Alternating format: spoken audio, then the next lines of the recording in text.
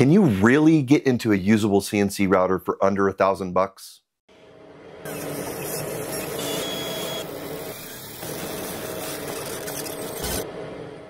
Welcome back to the channel, everyone. I'm Brett, and this is my laser and CNC garage. Thanks for coming back if you're subscribed, and if you're just now finding the channel, thanks for stopping by. Today we'll be taking a look at the new Masuter 3S CNC by Fox Alien.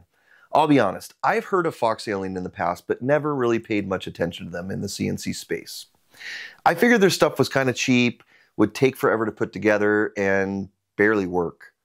I couldn't have been more wrong. This CNC may be on the smaller end size-wise, but it is nothing but cheap. Stick around and let's take a look at what this machine has to offer. Thank you very much to Fox Alien for sending the CNC out to the garage for my review.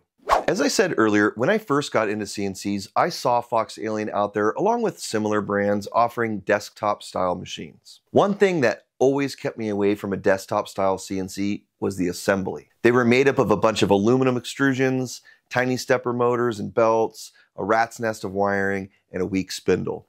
Oh, and they took a day to put together too. So before I opened the box to the Masuter 3S, my expectations were not very high. When I did open the box, I was kind of blown away actually. I found a really nice looking, well-packaged machine broken down into a few large pre-assembled components and a clear instruction manual with pictures, not just a box of aluminum, wires, screws, and a poorly translated photocopied instruction pamphlet. Assembly took me about 30 minutes and just consisted mainly of putting the X-rails together and installing the gantry on top. All of the wires were neatly pre-installed in the drag chain, and all the connections were very clearly marked.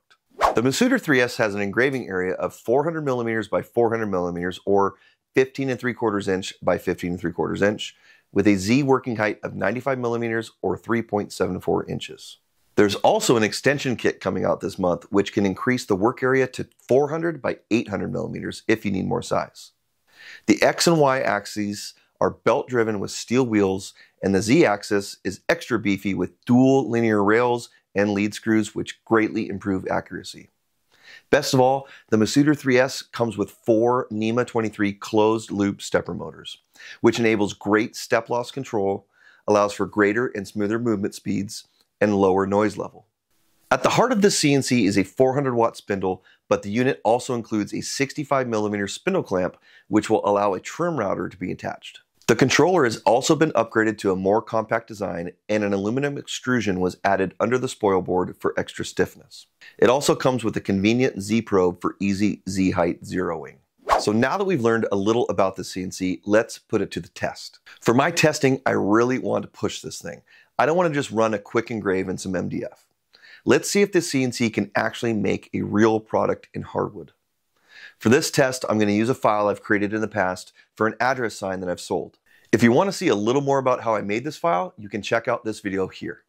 The CAD program I use to make my CNC files is called Carbide Create, and the regular version is free.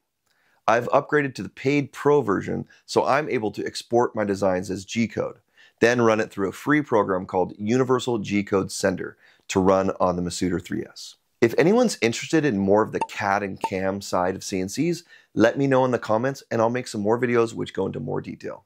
I think this project will put this CNC to the test, especially because I want to use the included 400 watt spindle. To speed things up and to push the machine even harder, I want to use a 1/4 inch end mill. To make that happen, I installed an ER11 collet into the spindle, which will allow me to fit a 1/4 inch tool. This doesn't come with the CNC, but they're cheap, like 10 bucks on Amazon. A 1/4 inch end mill will push the spindle hard, but I think it can handle it. But I guess we'll find out. For this project, I'm using 3/4 inch solid birch, which I've stained black, and my tool is a 1/4 inch compression end mill.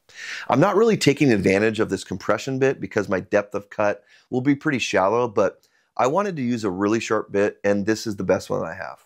First, I ran some quick pocketing toolpaths in order to test fit an inlaid branding medallion. After a few tries, I got the fit perfect. Now, let's run the actual test. This isn't going to be the fastest job, but again, I wanted to see if the included spindle could handle it. I have to take it easy at first. I'm running this pocket toolpath at 40 inches per minute at a depth of cut of 0.03 inches. I'm also ramping into the cuts 20 degrees to help minimize the stress on the bit and the spindle. The most important thing I'm going for here is quality of cut. I want as little post-processing on this pocket as possible. A little extra time in the toolpath will save a bunch of tedious sanding. If you're really observant, you'll also notice my spoil board looks a little different compared to the stock version. There was nothing wrong with the stock version, but I'm experimenting with this new design which features some increased rigidity, dog holes, and some additional clamping features. If you're interested in seeing more of this design, let me know in the comments down below. Check out this finished product. This is right after the file ended with no sanding or anything. I am really happy with how this turned out and impressed how the Masuter 3S handled this material. Let's get this off the CNC, clean it up a little bit, and put some finish on it. Wow, this came out fantastic. I know this is a simple project, but when you're starting out, things don't need to be overcomplicated. This is a clean, simple design and something useful. So now that our test project is done, let's get into what I like about this CNC. First off, the price. At under $1,000, this is an affordable CNC that will get you in the game learning about CNC routers. I was also pleasantly surprised about how easy it was to put together.